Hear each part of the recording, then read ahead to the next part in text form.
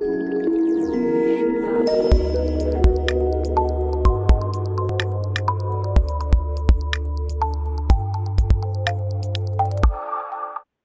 everyone, I'm Girjesh Rajoria and I work at Red Hat. My presentation topic is S3 Select Computational Storage in S3. Let's get started.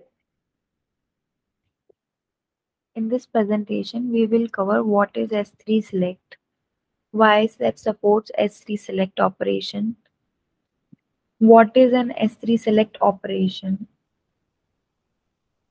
We'll talk about basic workflow of Ceph S3 Select and its advantages, followed by features which are supported by Ceph S3 Select, and lastly we'll talk about how columnar and non-columnar formats make a difference while scanning the data with S3 Select. S3 Select is new Amazon S3 capability designed to pull out only the data you need from an object. This can drastically improve the performance and reduce the cost of application that is needed to access data in S3. Here the user get advantage of virtually storing all the data in one place and also the ability to selectively query that data. S3 Select uses SQL syntax to look inside an object and return a subset of that object's data. S3 Select is simply push-down technique that enables the client side to run SQL query on the server side, which reduces the amount of data returned to the client. This ultimately reduces the cache by moving the operation closer to the data. The purpose of S3 Select engine is to create an efficient pipeline between user client and storage node. Engine should be as close as possible to the storage. Why SEP should support S3 Select operation? S3 object storage is widespread and relatively cheap storage, enabling to store many objects including huge size file objects. SQL analytic applications can use S3 storage as their backend storage system, but it means that upon running a query, it needs to retrieve all relevant objects. That makes this kind of integration very inefficient, especially upon storing data in huge files. Machine learning is a common way to consume huge amount of data. SQL is needed for machine learning. It is the de facto standard language for querying data. It is required to format data to be used by machine learning algorithms for improved pattern detection. That is why it is so important to have SQL embedded into your system. And another reason to support S3 Select is that AWS and Minio are supporting this service. What is S3 Select operation? S3 Select operation is not any kind of database or process or thread. It is actually another S3 operation. From software perspective, it is an efficient C++ function which actually inherits its properties from S3 get object. S3 select does not preload the object before processing and it has low memory consumption. It is implemented as a header file and resides on a dedicated GitHub repo. This makes it easier to embed it and also to run it as a standalone application and not just as self-service. Integrating S3 select operation into Ceph did not require changing other S3 operation. This slide shows the basic workflow of Ceph S3 Select. S3 Select query is sent to RGW via AWS CLI. It passes the authentication and permission process as an incoming message. The send response data function is the entry point. It handles each fetched chunk according to the input object key.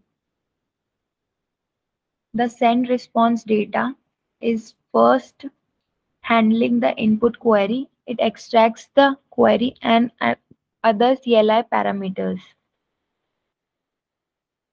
For each new fetched chunk, RGW execute S3 select query on it. The current implementation supports CSV objects, and since chunks are randomly cutting the CSV rows in the middle, those broken lines, first or the last per chunk, are skipped while processing the query. Those broken lines are stored and later merged with the next broken line and finally processed. For each processed chunk, another output message is formatted according to AWS specification and sent back to the client.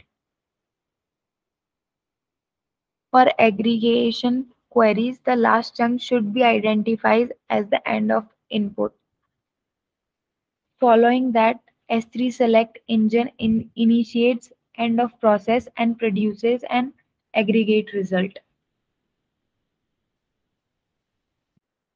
For AI, ML, and analytic use cases, S3 Select offer advantages of reducing network traffic, reducing the compute load of data processing, and reusing the same base object for multiple uses. S3 Select is useful in all environments, but it is especially advantageous for edge applications where fast decision making is often required and fewer compute and storage resources are available.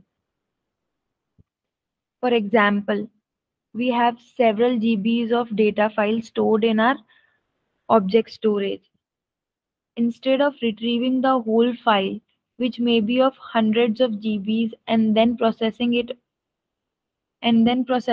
on client side, we can use S3 Select API to filter out data satisfying specific required condition. Later, a user can make an ad hoc query for another subset of data from that same base object. These scenarios show how SC Select enables a basic type of data warehouse functionality. The S3 Select API works on multiple types of structured data, CSV, JSON, and Parquet.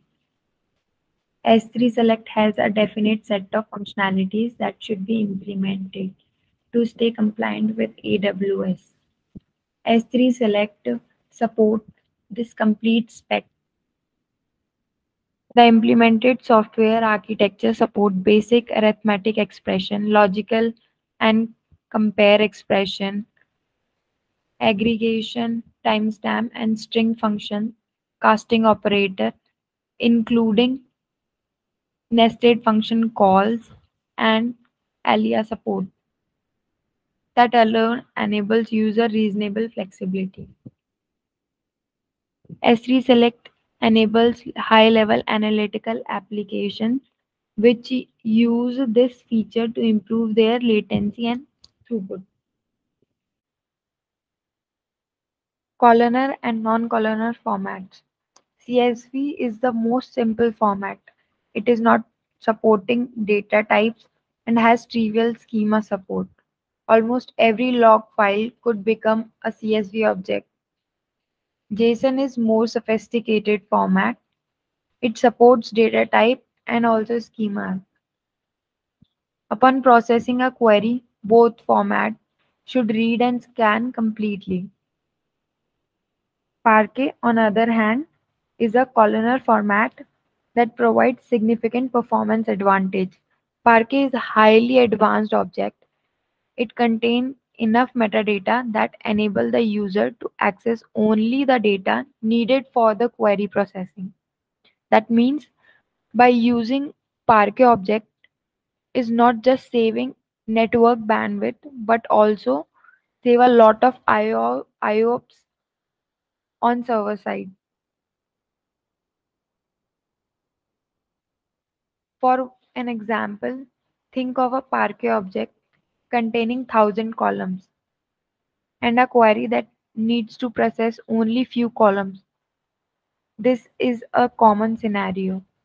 With Parquet object, it is possible to save a lot of IOPS. These are some of the references I have used to prepare this presentation.